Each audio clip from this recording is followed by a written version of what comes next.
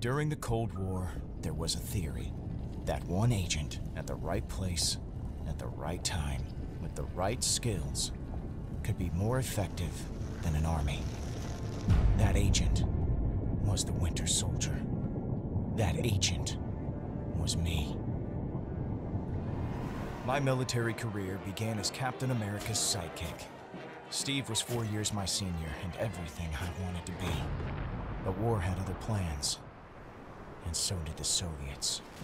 They gave me a metal arm and took away everything I was.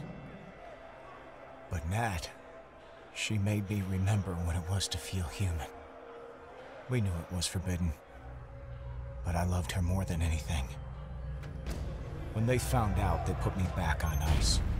I lived only in waking nightmares as the Winter Soldier, lost between years of sleep.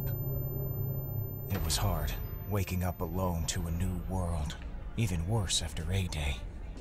I couldn't find Nat. And Steve. Steve was gone. I just wanted to do good. For him. I failed. Monica Rappaccini reactivated the Winter Soldier. 2 years I spent being experimented on. Assassinating people. Abducting Inhumans for AIM's research. Sometimes I think I should have never woken up. But I'm really glad I did. Avengers! Move out!